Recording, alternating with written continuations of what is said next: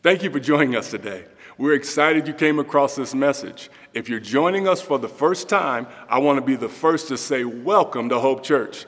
Go ahead and open up the Hope Church LV app or visit hopechurchlv.com and click Connect with us to fill out a short digital connection card. Once again, thanks for joining us today. Amen, amen, amen. Well, good morning, Hope Church. So good to see you this morning. In light of this weekend, thinking about school starting tomorrow, it got me thinking back a little bit about my childhood. And so I thought as we begin this morning, I thought, man, let's just think about and talk about some things that when I think about my childhood, I'm really thankful for. Here's the first thing that when I think back on my childhood, I'm extremely thankful for. I am thankful that I was introduced at a very, very young age to the greatest breakfast meal on the planet. Ready? Toaster strudel, Pillsbury toaster strudel, cream cheese and strawberry flavor in particular. I know this to be true because I had it for the first time in years last week, and I'm just here to tell you, this is it. Parents, you need to bless your children by going to Albertsons after the service and buying some toaster strudel. It is the greatest. The second thing when I think back on my childhood that I'm extremely grateful for is this reality. I am thankful that my parents did not disown me when I lied to my entire middle school about my house burning down just to get out of a school assignment.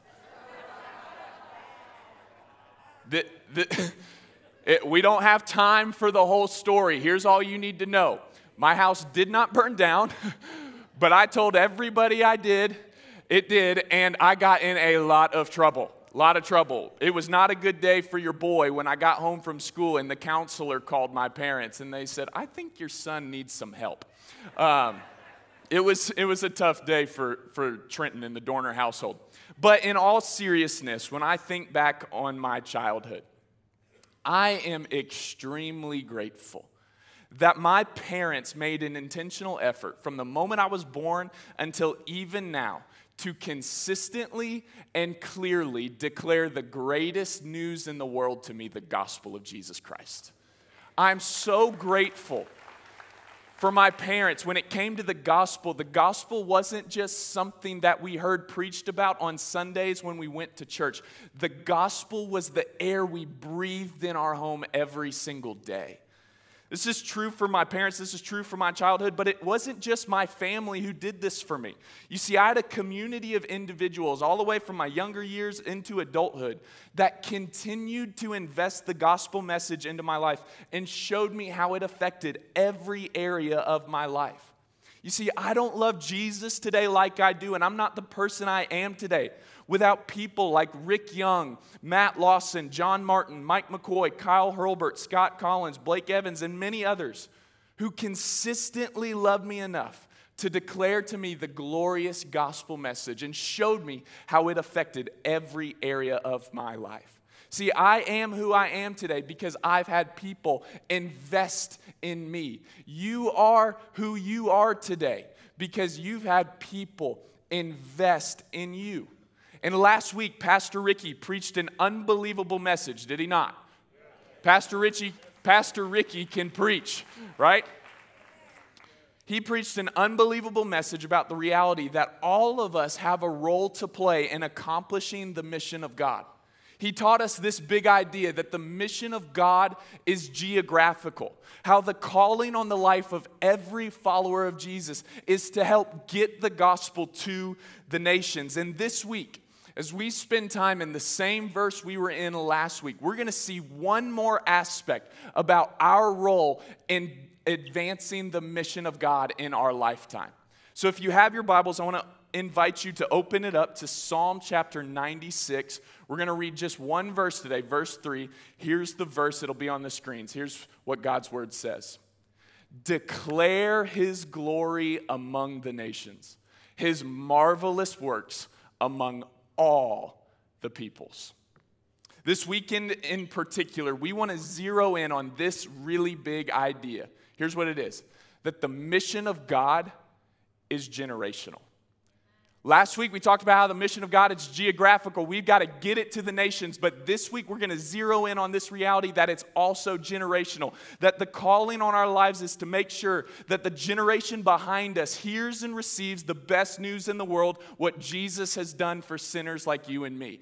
This is the goal. And so as we begin today, I want to be very clear about my goal for what I'm hoping and praying happens as a result of our time together. Here's my goal and my prayer for today. I'm praying that Hope Church becomes more passionate and more engaged than ever before in declaring the gospel to the next generation. Thank you. Somebody's excited about that, all right? This is my goal. I want to be very clear. Hope Church is a church that loves the next generation, that values the next generation. But I'm praying that as a result of our time together, that we would become more passionate and more engaged than ever before in getting the gospel to the next generation. And you see, this really came into perspective for me about a year and a half ago. A year and a half ago, I was driving my car, and I'm a podcast listener. Anybody else a podcast listener in the room this morning? Okay, you're my people. So I'm a big podcast guy, and I'm listening to this podcast, and it happened to be an interview with a pastor that I tend to read his books and listen to some of his teachings. And so this pastor was talking about a conversation he had with the president of an organization called Barna. Now, if you're familiar with Barna at all, Barna is a Christian organization that does studies and surveys across the globe and basically presents that data for pastors and leaders to understand how to best continue moving forward the mission of God. And this pastor was talking about just a conversation he was having with this president of this company, Barna, and he said that the president of Barna, his name's David Kinnaman, he made this comment. It was almost like it was just an offhand comment. He said to this pastor, he said, statistically speaking, after we've done all these surveys, all these studies, here's what we've learned. Statistically speaking, in terms of Christianity in America, America has reached a point of irreversible decline when it comes to Christianity. And it was that phrase when I was driving my car, irreversible decline, that just stopped me in my tracks. I found myself getting sad. I found myself getting depressed. But then he went on to say this. He said, the only hope for America, the only way for us to turn around this decline is for two things to happen. Number one, we need a widespread Holy Spirit revival to take place again in our country. We need revival to take place. We need God to pour out His grace and pour out His Spirit in such a powerful way. That's the first thing that needs to happen. But here's the second thing. He said, and we need to raise up an entire generation of followers of Jesus in the ways and truth of Jesus.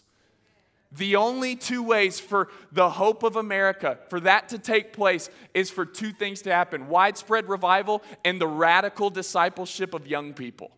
He said, if we don't do this, all we will do is manage the decline of the American church in our lifetime.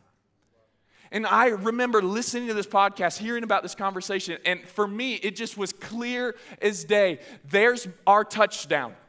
There's our end zone. If we're going to go for anything, those are the things that we've got to go for. Widespread Holy Spirit revival and an entire generation being raised in the way and truth of Jesus. And I'm hoping that Hope Church, that you and I together in this next season, that we would be more committed and passionate and engaged than ever before in making sure that the next generation receives the gospel. And so as we begin this morning, I'm reminded of this quote from a man named Ben Stewart. Here's what he says. You can't be indifferent about your personal investment in the lives of younger people if you care at all about the proclamation of the gospel. Here's the way I would say it.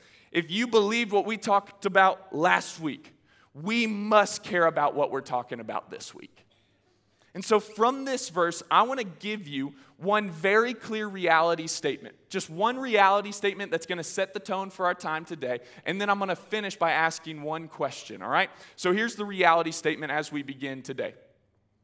Every follower of Jesus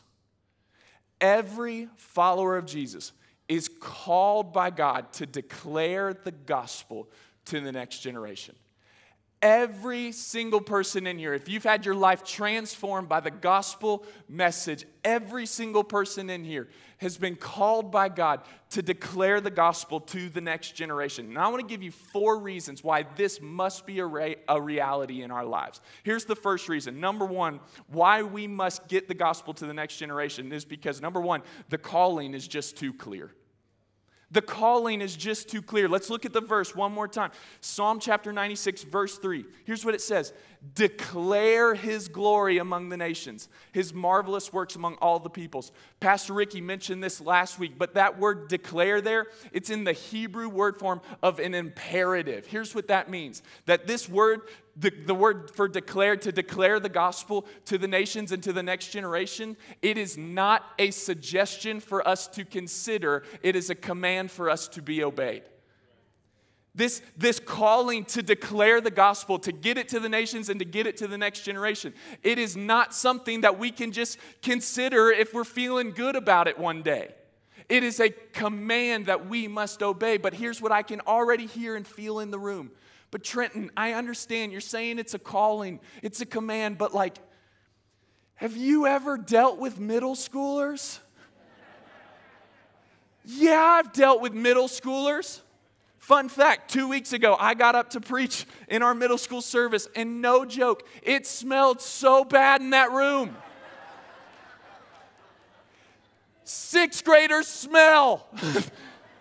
They smell. I get it. I know they're crazy. I know they're wild. I talk with people all the time about serving in the next generation, getting involved in student ministry or something like that, and that's the response. I don't know if I can deal with 6th graders. Here's what I'd say. Deal with 7th graders. Like they're a little less smelly. Listen, I'm making fun, but here's my point. We can't afford. The calling's too clear. All of us have a role to play in getting the gospel to the next generation, whether they smell or not. The calling's just too clear. Number 2, not only is the calling too clear, but listen, here's the really awesome part. The message is just too good. Not only is the calling too clear, but the message that we have, it's just too good not to share with them. I love this. This verse here, it says, declare his glory among the nations, his marvelous works among all the peoples. This word, marvelous works, it's literally the word for it's beyond comprehension. I was thinking this week about how to talk about this. In December, my wife and I, we celebrated 5 years of marriage. Yeah, come on now. We made it. We made it. We celebrated 5 years of marriage, and so we decided to do what you do on your 5-year anniversary. You go to New York. Duh, you go to New York.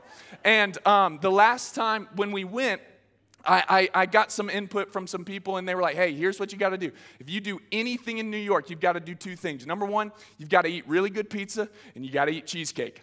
And I was like, amen. Like, that sounds like a good trip to me. And so when we went to New York, we found, in my opinion, the best cheesecake in New York. And it's a place called Eileen's. Now, Eileen's cheesecake, you just need to understand, it's like heaven on a plate. It is heaven on a plate. Their New York-style cheesecake with the strawberry, with the drizzle on top, it is literally to die for. The pizza, the best pizza in New York, Prince Street Pizza. Listen, nobody's been to New York here because clearly you guys aren't reacting to this unbelievable food. You need to go to New York. So we go to New York, we have this pizza, we have this cheesecake, and afterwards, I started telling everybody about it. Listen, I'm not even that much of a foodie, but I was like, good Lord, this literally is heaven on a plate. I can't not share this. So literally, just like a couple weeks ago, Pastor Jeff Phillips, our pastor over at our Henderson campus, him and his family went to New York. And you know what I told them to do? Eileen's and Prince Street Pizza. And they came back and they said, we went to Prince Street, but we didn't go to Eileen's. And I said, you did what? Listen, you can't afford when something's that good and somebody's told you about it, you got to go enjoy that. And now this is just simple. It's a funny illustration to communicate a serious point. Here's the reality. Whether it's cheesecake or pizza, here's the reality. We share what we think is worth sharing. We share what we love. And for me, it was cheesecake and pizza. But what I want to be very clear about this morning is this. The message of the gospel of Jesus Christ is too good for us not to share. It's too good. He uses this phrase, marvelous works. It's the word for beyond comprehension. Here's the way I would say it. The message of the gospel, it's mind-blowing, people. It is mind-blowing. Let's think about, just for a minute, some of the mind-blowing realities of the gospel. That the God of the universe, who has always existed, who spoke the universe and all the planets into creation, that God, He knows every hair on your head. He knows you so intimately and with such detail, it would blow your mind. And it's this God who created the universe, who knows you so intimately that He did whatever was necessary, even to the point of sending His own Son to live for us, to pay the penalty for our sin, and to raise again from the dead so that you and I could be free from the penalty of our sin, so that we could be free one day from the presence of sin, and we can be free from the power of sin in our daily life. He did that to save us. He did that to bring us back into His family so that one day when we pass on, we will get to enjoy Him and be in His presence for all of eternity. When we start thinking about the mind-blowing nature of the gospel, we find out this reality to be true. I have to tell somebody about this. This message is too good not to share. I hope for myself and I hope for us that we can embody this prayer from Psalm 71. Look at this, Psalm 71, verses 17 through 18. This is a prayer of a man in old age. Here's what he says. "Oh God, from my youth you have taught me, and I still proclaim your wondrous deeds. So even to old age and gray hairs, oh God, do not forsake me until I proclaim your might to another generation, your power to all those to come." May we be the church where this is our heartbeat, where this is our prayer. Oh God, don't let me move on until I get the gospel to the next generation. Calling's too clear. Message is too good. Number 3, the alternative is too costly. The alternative is too costly. You and I are living in a generation where more and more students graduate high school after attending church all of their life and yet leave the church never to return. Stats are showing from Barna that 64% of all 18 to 29-year-olds have dropped out of church in the last decade. That means that almost 2/3 of every 18-year-old before they are 30 years old will leave church never to return again. This is the generation we're living in. And you see, this isn't new. We actually see something like this happen in God's Word. In Judges chapter 2, we read the story of the people of God after Joshua has passed away. And listen to what it says. "And all that generation also were gathered to their fathers. And there arose another generation after them who did not know the Lord or the work that He had done for Israel." You see what's happening here. Joshua's moved on. He's passed away. And there's an entire generation that came to be that did not know the Lord or the work that He had done for Israel. Now here's the question I'd be asking. Okay, so what's the result? What happens to the generation that doesn't know the Lord? Well, here's what it says. "And the people of Israel did what was evil in the sight of the Lord and served the Baals. They abandoned the Lord, the God of their fathers, who had brought them out of the land of Egypt. They went after other gods from among the gods of the people who were around them and bowed down to them, and they provoked the Lord to anger." The results of a generation who didn't know the Lord are clear. They did what was evil in the sight of God. They started to serve and worship other lowercase g gods, and they abandoned the Lord. Here's my question, Hope Church. Does this sound familiar at all? About a generation who doesn't know the Lord coming after. What happens is they do what is evil in the sight of God. I worked with students for almost 10 years of my life, and here's what I see is true about this generation. When they don't worship God as king, they worship something else as king. They've abandoned the Lord. They worship some lowercase g gods. And right now in our world, Generation Z is the most stressed, anxious, depressed, suicidal, and lonely generation the world has ever seen. This is the generation. This is the danger of seeing a generation be raised up without knowing the Lord. But here's the good news. The good news is very simple. We've got the good news. The good news is simple. We have the good news. We have the good news of the gospel of Jesus that can heal all these broken places, that can redeem and set the generation free. Listen, the message is too good. The alternative is too costly. But here's the last thing. The opportunity is too great. What we have in front of us with the next generation, the opportunity is too great. It's been said about next generation before, that they're the church of tomorrow. But here's what we believe. They are not the church of tomorrow. They are the church of today. And we have an opportunity and a calling by God to steward the next generation, to make sure that we get the gospel to them. Because I'm convinced, what if the revival that God's going to send in the coming years, what if that revival that's coming doesn't come in ushered in on our backs, but it comes in ushered in on the backs of the next generation? What if God is waiting to send revival so that the next generation, as we disciple them and love them and see them come to know the Lord, what if it's after that takes place that God then decides to send the revival? Here's why I think that might be the case. Because God might send his revival, but if we're not ready to receive it, we might be in trouble. And so the next generation needs to be discipled, loved on, cared for, and gotten the gospel to, so that when God does send the revival, we can actually steward it appropriately. The opportunity is just too great. What could happen if an entire generation of followers of Jesus in the city of Las Vegas rose up, taking the gospel message seriously, started loving people like Jesus loved people, started pursuing Jesus with all of their being? What could happen? Listen, I don't know all that could happen, but I do know this, that if that were to take place, if we got the gospel to the next generation, I do know this, that Las Vegas would start to look a little bit more like the kingdom of heaven. And I want to pursue that with all my being, and I hope you do too. But here's the final question. How? How do we do this? It's great to talk about why we need to do this, but we've got to answer the question how we practically do this. And let me just say this as we answer this question. I could not possibly, in the time we have together, answer and give you all the ways that we are going to and need to declare the gospel to the next generation and invest in them. There's no way I could do all of that in one message today, but I want to give you three guiding principles. Three guiding principles for anybody in this room. No matter who you are, no matter what role you play as a grandparent, parent, single, teacher, doesn't matter.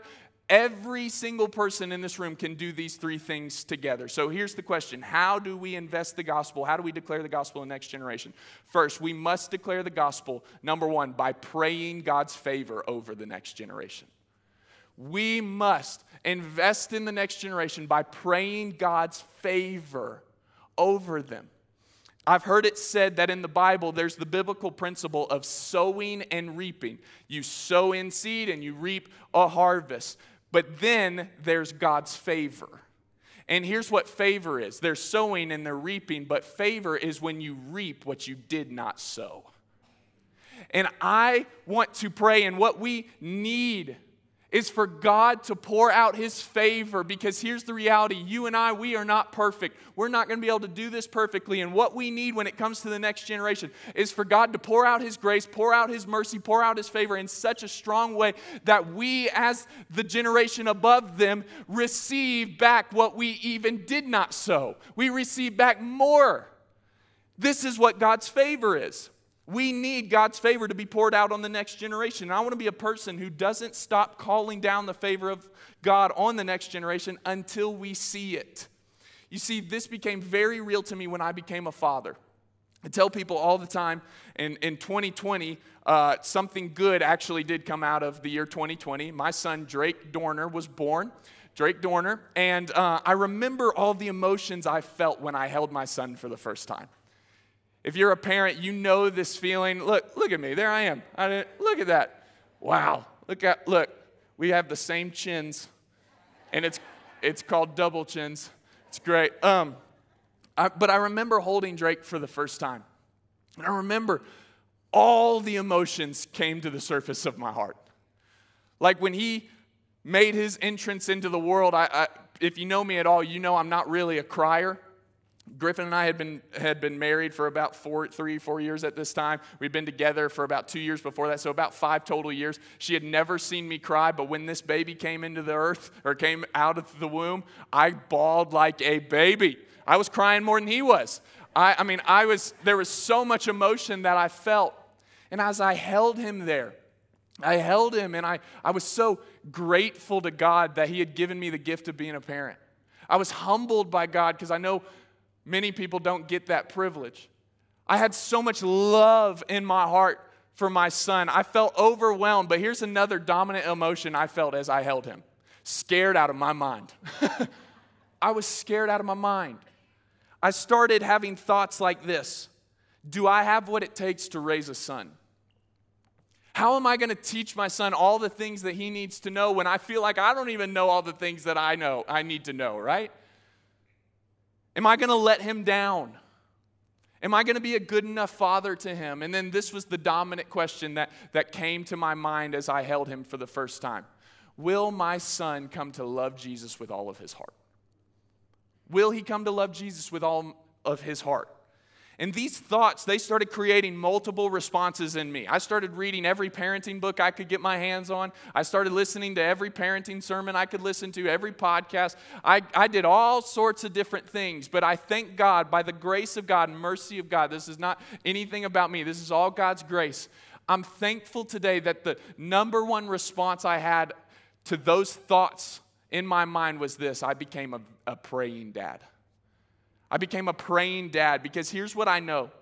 At the end of the day, what's going to determine whether or not my son comes to know Jesus will not be my effort to parent perfectly. It will be the sovereign grace and mercy of God being poured out on my son. A supernatural act of God has to take place for my son to love and follow Jesus with his whole heart. Therefore, the best thing I can do for my son is spend hours on my knees in prayer for him. Our founding pastor, Pastor Vance Pittman, taught us this principle that God in his sovereignty has chosen to limit his activity to the prayers of his people. Therefore, if that's true, the best thing we can do for the next generation, friends, is get on our knees and plead for hours for God's mercy and favor over their lives. Here's my question for you. Are you praying for the next generation? When it comes to your investment, are you praying for the next generation? Maybe it's your kids, maybe it's your students, maybe it's your small group, maybe it's your nieces and nephews. I don't know, but here's my question. Are you praying God's favor over them? This is the first way that we can get the gospel to the next generation. Here's the second way. Number 2, we must prioritize God's word to the next generation. Not only should we pray God's favor of them, but we must prioritize God's word to the next generation. Listen to this verse about God's word. 2 Timothy chapter 3, verse 16 and 17. All scripture is breathed out by God and profitable for teaching, for reproof, for correction, and for training in righteousness. Now, why? So that the man of God may be complete, equipped for every good work. You see, friends, we must understand as people pouring into the next generation that God in his sovereignty has given his people his word to transform his people into the people that he created them to be. This is why God has given us his word, and this is why I love our next generation ministries. When it comes to Hope Kids Preschool, and Hope Students, friends, we just want you to know, and we want to be very clear about this reality, that when you drop your kids off in those buildings on Sundays or on Wednesdays, we are going to care for your kids, but we want to be very clear. What we are doing in those buildings is not daycare, it's discipleship. Because what we're doing, what our team and what our leaders are doing is we're taking God's word and we're praying it over them. We're taking God's words and we're teaching it to the next generation. We're taking God's word and prioritizing and showing how it affects every area of their life. What we're doing over there in those buildings is not daycare, it's discipleship. Because we believe, literally, we believe that the only thing that can produce the true life change that we really need is God by his Spirit applying God's word to the hearts of his people. So we want to prioritize God's word to them. This is why I'm thankful for leaders who decide every single week to invest in the next generation. I think of a man named Ron Sharp. Ron Sharp has been in our church for about 6 years, and Ron Sharp, he's a retired man, and he has every single Wednesday night at Hope Students taken 2 hours of his night every single week and poured in God's word to a group of students for 6 years as he's been here. But here's the crazy thing. I asked Ron this week, how long, Ron, have you been doing this in student ministry? And here's what he said. For almost 30 years, he's served in student ministry. For almost 30 years, he has invested his life, his time. Mr. Ron is at almost every ball game his students have. Every single Wednesday night, he's there investing God's word into them. And if he's not, here's what he's telling me. Hey, man, I'm spending time with my grandchildren doing the same thing. Here's what I want to say. Mr. Ron knows just how important it is to invest the gospel into the next generation. And our church is built on the backs of heroes like Ron Sharp.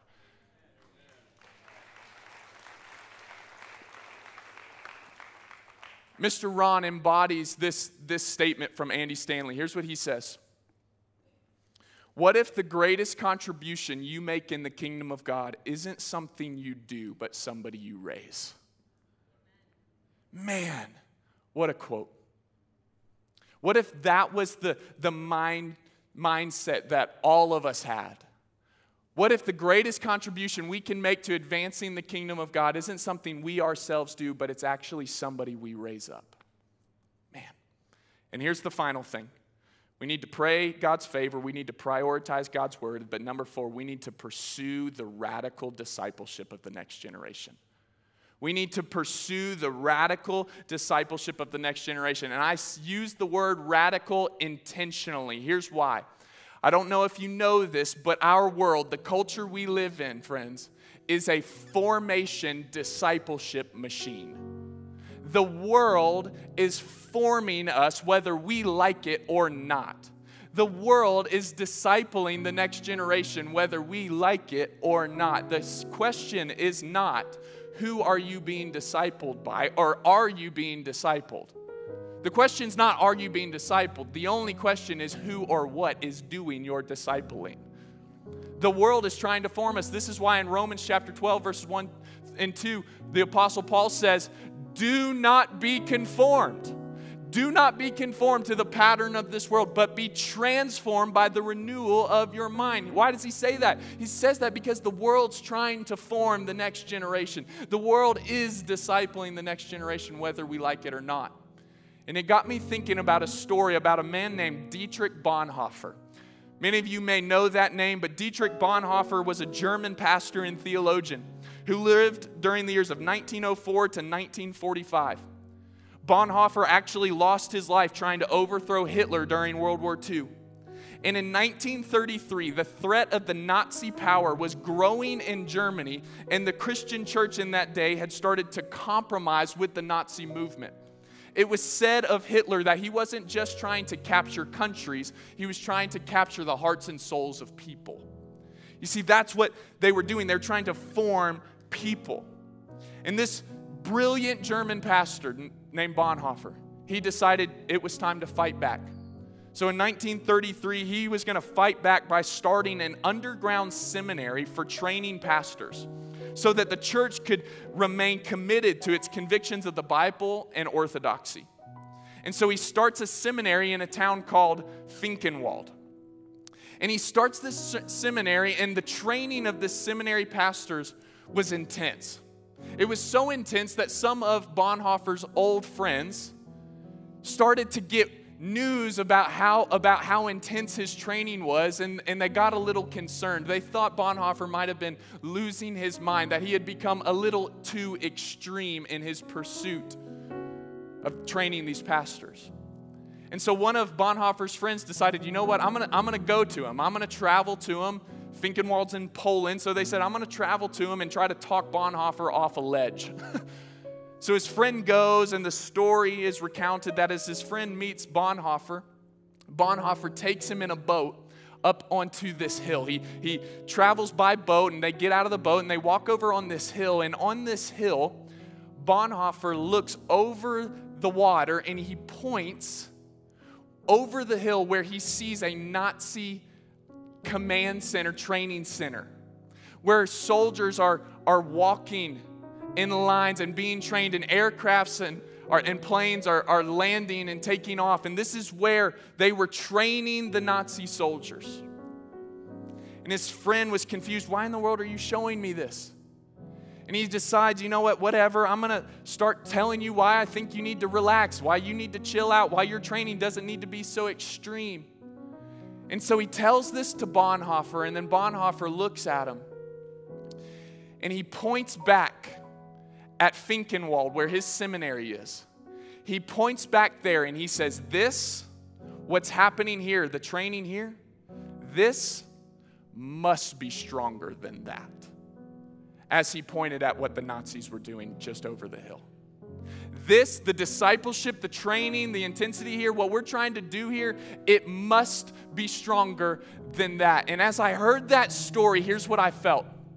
When it comes to the discipleship of the next generation, when it comes to us making sure that they are raised in the way and truth of Jesus, here's what rose up in my heart. What we're doing here in the church and what we're going to be doing in our homes as parents, it must be stronger than that. It must be stronger than what the world's trying to do to the next generation.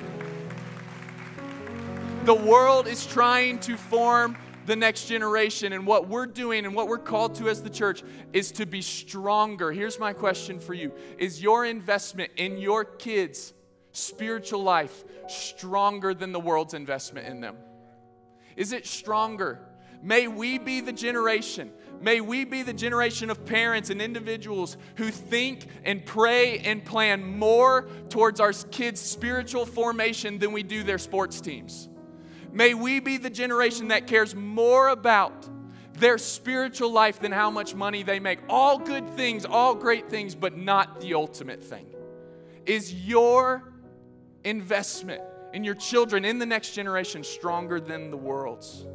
We must be intentional. We must be consistent. We must be deep. But as we finish, maybe you're sitting here thinking, well, Trenton, I've done this. I've done this, but my kid doesn't love Jesus. I've prayed over them. You don't know how many hours I've prayed for my students, for my kids. I've prioritized God's word to them. I've discipled them. I've trained them, and yet they still don't love Jesus. What do you have to say to me? Here's what I would say to you. Here's the good news of the gospel, friends. The good news of the gospel, it's very clear that Jesus, when he lived and then he died the death that you and I deserve to die, but then he got out of the grave. He defeated death, hell, and the grave. Listen, Jesus' resurrection is proof, friends, that anything is possible. Because Jesus got out of the grave, there is hope for your son, for your daughter who is still yet to come to know Jesus. The calling's too clear, message is too good. Alternative too costly, but the opportunity is too great. We must be a church that prioritizes getting the gospel to the next generation. Lord Jesus, God, we thank you for your grace. We thank you for your mercy. God, I pray that we would be a people that prioritizes what's on your heart, the next generation, and getting the gospel to the next generation. God, I pray that as we respond in just a moment, God, would you move in our hearts? Would you move in our minds? God, would you compel us and inspire us and move us to get involved in the mission? Maybe you're sitting here today and you're thinking to yourself, Trenton, this is great. I hear it. I see the need. I see how we can do it. But the reality is, when it comes to raising my kids or the next generation in the way and truth of Jesus, I can't do that because I myself don't have a relationship with Jesus. Man, if that's you, I would encourage you. In just a moment, we're going to have some pastors down here at the front. Would you be like a sweet lady who came up to me after our Thursday service and said, I want to have a relationship with Jesus? Man, if you don't have a relationship with Jesus, today is the day. It's a perfect opportunity for you just to come down here and express your desire to begin one. What we'll do is we'll just connect you with one of our encouragers who will open up a Bible and just show you from God's Word what it really means to be a follower of Jesus. But maybe you're in here today and you're like, Trenton, I have a relationship with Jesus, but I'm wrestling with how I need to respond. Let me just give you two things to think about. Here's the first one. How are you prioritizing and proclaiming the gospel to the next generation? How are you doing that? In what sphere, in what environment, what group, what individual?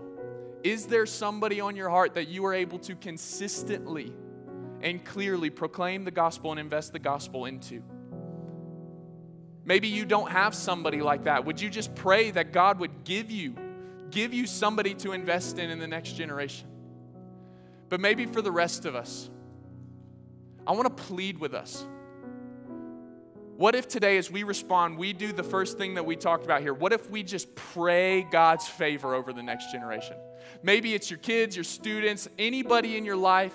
What if you can do it wherever you'd like to. You can come down here on the front. You can make your seat an altar. But what if we would just, during this response time, we just prayed God's favor over the next generation? I believe with all my heart that that's the best thing that we can do for the next generation. And so I want to encourage you as we respond. We're going to have pastors down here, but this stage here, it's an altar. It's a place for you to come and get alone with God and pray God's favor over the next generation. So I want to encourage you and plead with you. Would you come? Would you do that? Maybe you're in here and you've got a health situation, a family situation, a work situation that you would just love one of our pastors to pray for you for. We would be honored to pray for you. How are you proclaiming? How are you praying? And then in any other way the Lord leads us to respond. Lord Jesus, we love you. God, thank you for your grace. Thank you for your mercy. God, would we be a church that prioritizes the mission of God being generational? God, would you move us? Would you compel us to pray? God, would you move us and would you compel us to proclaim? God, we want to see a next generation rise up. God, we love you. Thank you for loving us. Would you lead us as we respond now for your glory? We pray this in Jesus' name. Amen. Would you stand as we respond?